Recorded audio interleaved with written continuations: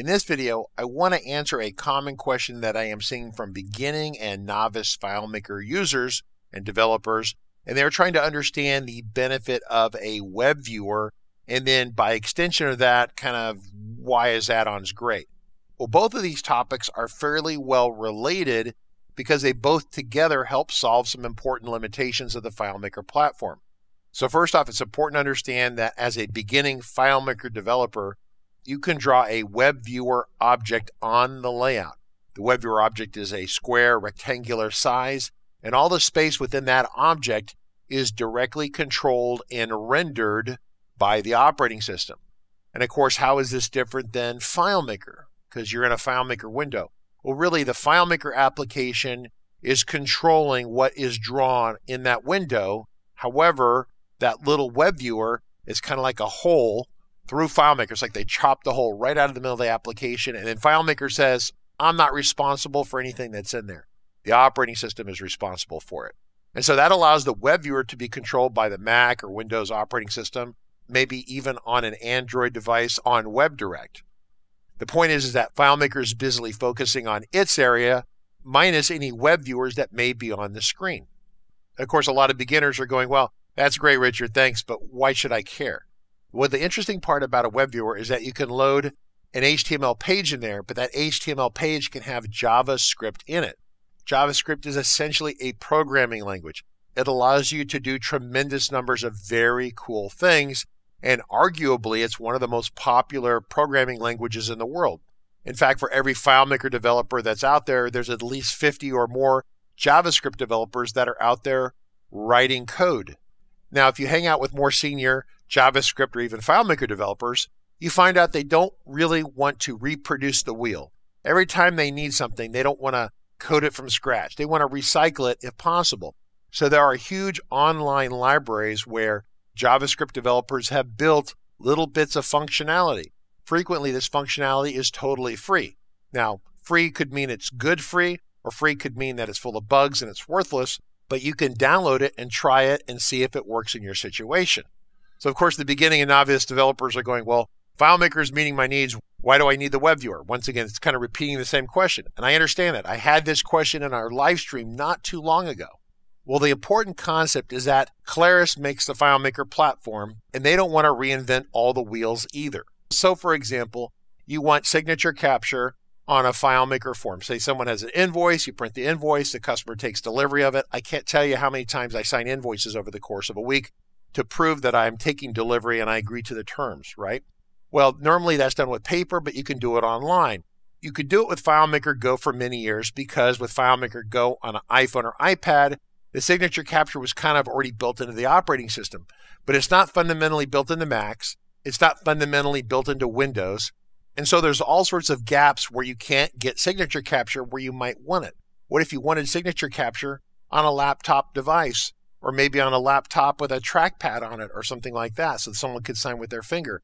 So that's been a missing capability, and people go to Claris and say, hey, we have this missing feature. We really want this.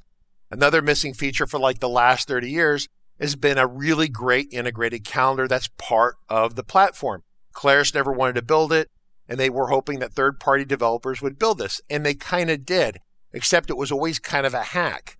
Well, now with the web viewer and the improvements to the web viewer, starting with FileMaker 19, there are some great things you can do. So, for example, you want an online calendar? Well, there's open source calendars that are out there that are easy to integrate to FileMaker. You want signature capture? That's available right now as well. Say you want to take an image into FileMaker, into a container. You want to crop the image. Well, there's a cropper JavaScript capability that's already been built that works great with FileMaker. I use it. I love it. What about annotating on top of an image? What about using sensors to capture data? You can do all that through JavaScript, and the JavaScript lives inside that web viewer.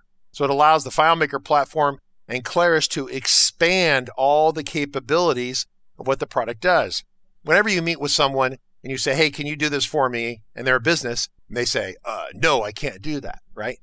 So you go, okay, well, that's not good. I wanted that. Well, how about we try something else? Can I get this? And they say no. When someone keeps telling you no, you don't really want to do business with that person. You want to go to a business that's going to say, yes, I will build that for you. And of course, with the JavaScript capabilities, with the WebViewers and FileMaker 19, Claris and the FileMaker community can say yes to many more situations. There are quite a few more situations we can say yes to, and frankly, not too many that we have to say no to.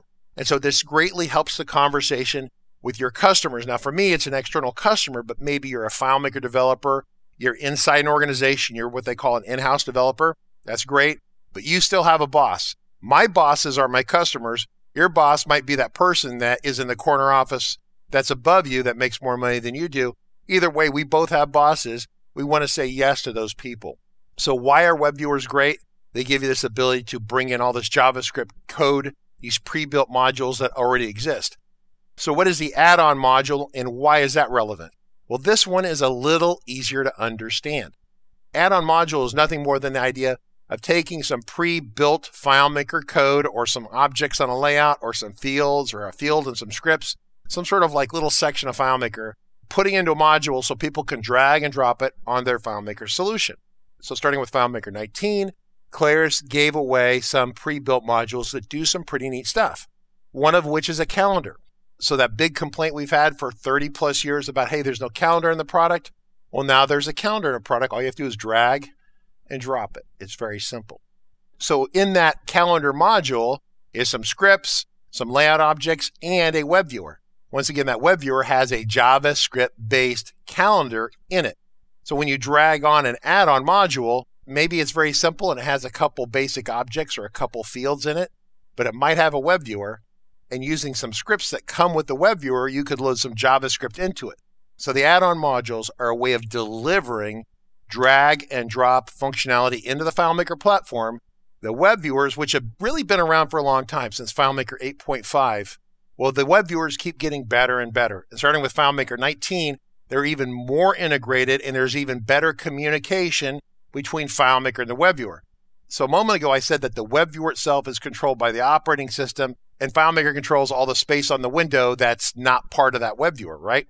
Well, if the operating system is running one part and FileMaker is running the other part, they're two separate processes that are not necessarily talking to each other.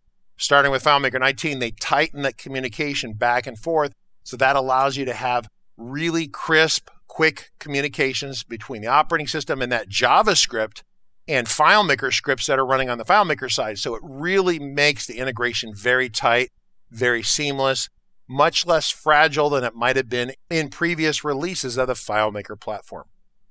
So a couple parting comments for beginners or novices about web viewers and add-ons.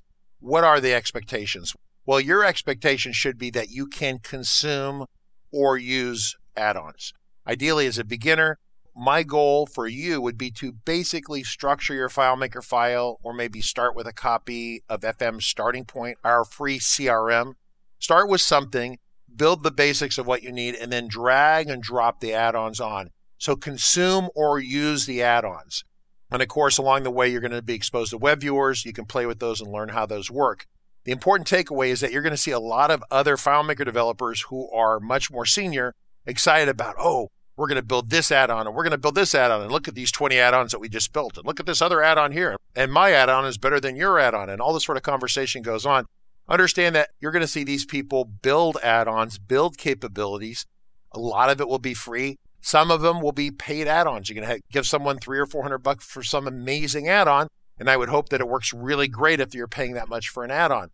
That being said, you should not expect as a beginner to construct the add-on. You're a consumer. You're going to go to the grocery store or marketplace. You're going to download and buy the add-ons into your shopping cart, whatever, take them home with you, try them out.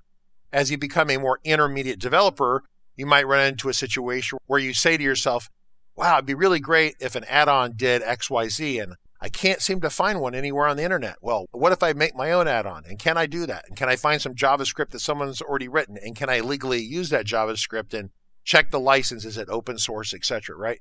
And so that's a conversation you start to have as you're a more intermediate advanced person. Don't be confused by this when you see people saying, I made an add-on. Because if you're a brand new developer, that's really kind of over your head at this point. We will teach you in other videos how to do that, but just for the sake of starting off as a beginner, learn the fundamentals of the FileMaker platform. Understand that the add-ons are add-ons on top to make FileMaker more well-rounded, to give it additional capabilities. But But as a beginner, you just need to start off with understanding your layouts, understanding relationships, understanding basic scripting and navigation.